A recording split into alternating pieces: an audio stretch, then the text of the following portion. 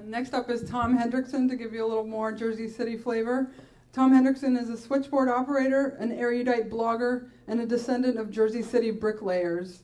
I'm personally grateful to him for making the trip with me from Pittsburgh this weekend and for helping me fold chapbooks this morning.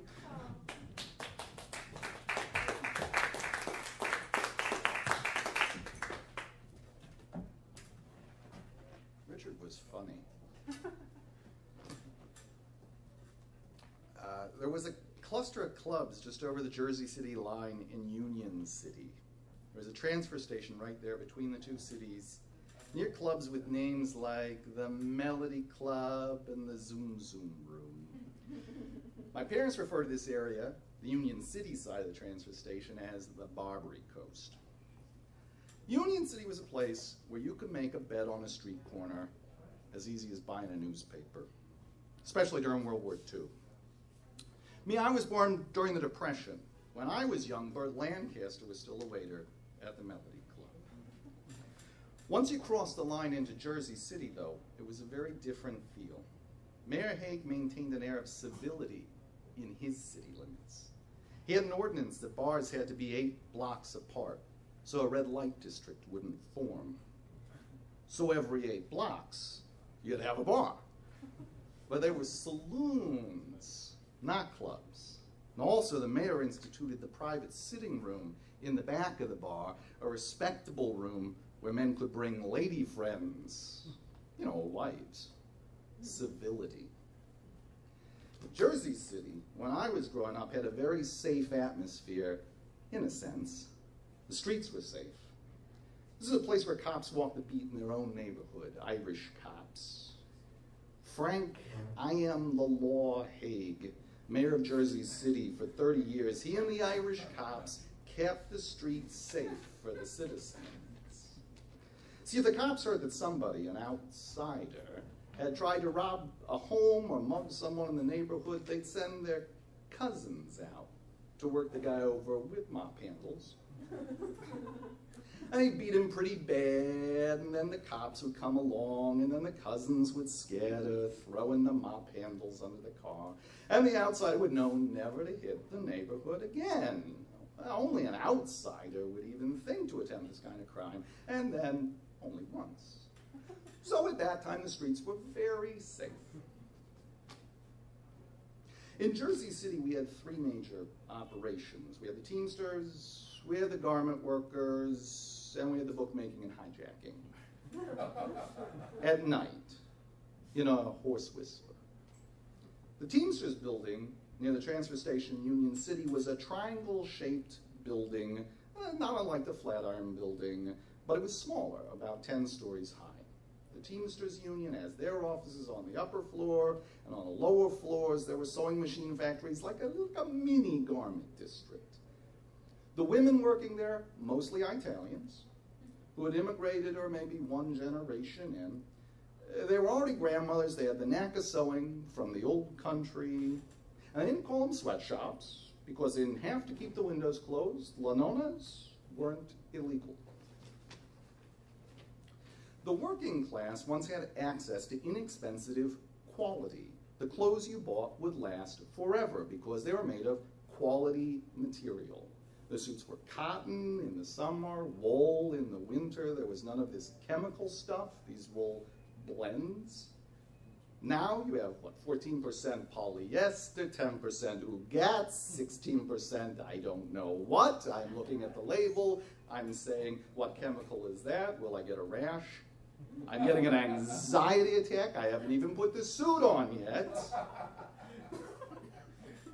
Jersey City and the immediate area was a mix of cultures. Union City, North Bergen were primarily Italian in the 30s, 40s, 50s. Jersey City, German, Polish, Irish, Russian, Jewish.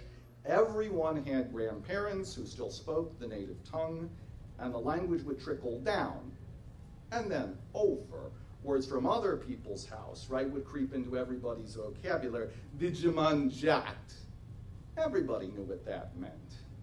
We'd often make fun of the grandparents' accent, our own or the neighbors. We would over-exaggerate for effect. If you came out of the bathroom and your mother said, did you make it to Stranza? Everyone knew what that meant.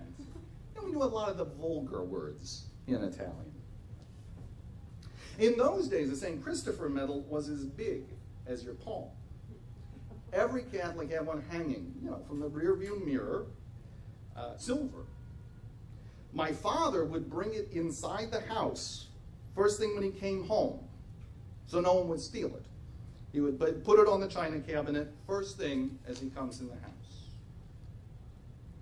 In Greek, thief is kleftis. But then Greek communities also had their prejudicial terms for, say, black thief or Jewish thief. Say, for example, mavros, right, means black, or black thief. Ovrios is Jewish thief. I have a great respect for the Jews. They don't proselytize. In Judaism, there's no heaven and no hell, and they don't believe in embalming. I don't believe in embalming. It's just desecration. I do believe in the bar mitzvah. There is only boy or man. This teenage is a merchandising group. They invented after World War II so they could expand their market, gadgets and magazines and soda pop. In my father's time, it was boys and men. In those days, they had discipline, which is caring. When the young don't have discipline, they have anger. We have this today to the nth degree. To me, there is no difference between Columbine and 9/11. It's just an excess of anger, adolescents crying out for discipline. Now, Judaism has its faults. Unfortunately, that's where Christianity took off from. Judaism's faults. And later, American politics grew out of Christianity's faults. And there you have the present day situation. That'll be $50.